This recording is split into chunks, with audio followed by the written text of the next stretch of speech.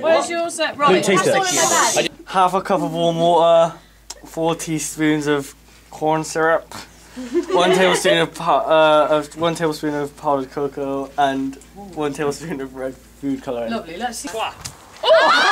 Consistency, it was alright. It was a lot.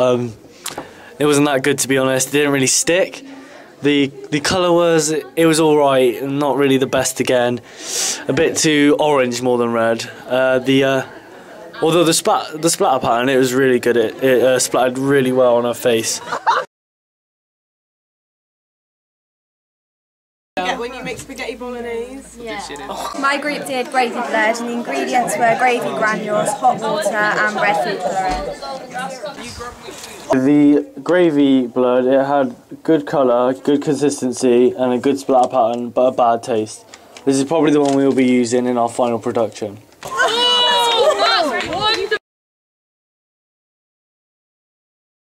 Our group did the realistic recipe blood, and our ingredients were 2 cups of corn syrup, 1/3 of a cup of warm water, 5 tablespoons of cornstarch, 4 tablespoons of red food colouring, 1 tablespoon of powdered cocoa, and 2 drops of green or yellow. Okay, this is the realistic blood. Morgan?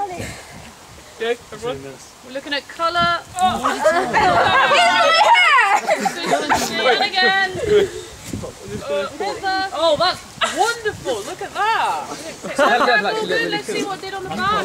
The realistic blood, it had a good colour and good splatter pattern to it, but it had a bad taste and a bad consistency. We will probably not be using this blood in our final production.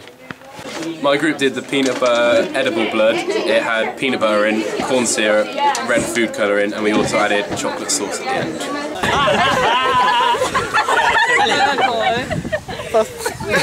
You could tell Ellie works in catering, can't you?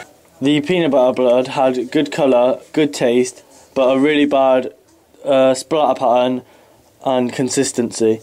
But we will probably use it to add small details in our blood rather than the whole thing.